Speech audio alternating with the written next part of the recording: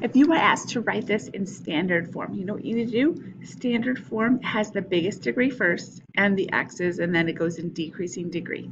So here's what I have to do. I have to FOIL this out for starters. So x plus 1 times x plus 1 is x squared plus 2x plus 1. Now I've got to take that negative 2 and distribute it to all of that. Negative 2x squared minus 4x minus 2 plus 3.